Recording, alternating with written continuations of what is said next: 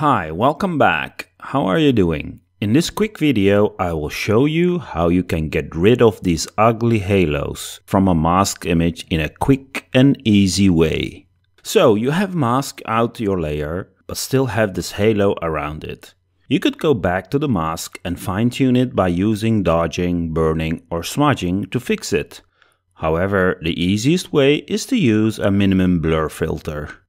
Make sure your mask is added as a child layer, then add a live minimum blur filter to it. The minimum filter contracts your selection. Just apply a value that works for your image and your mask.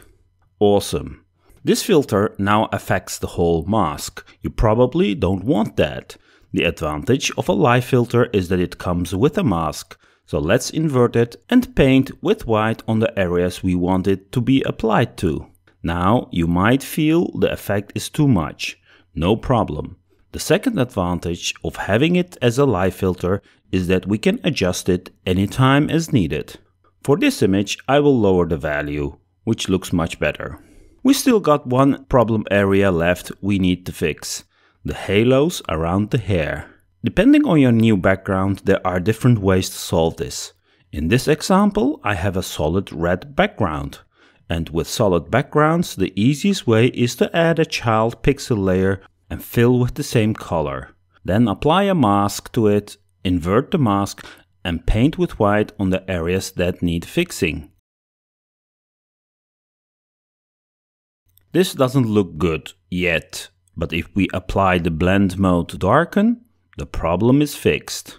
Depending on the halo color, you might need a different blend mode or adjustment.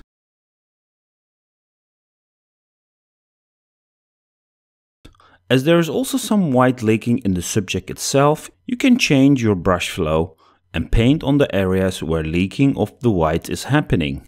This will make sure your subject blends in perfectly with the new background color.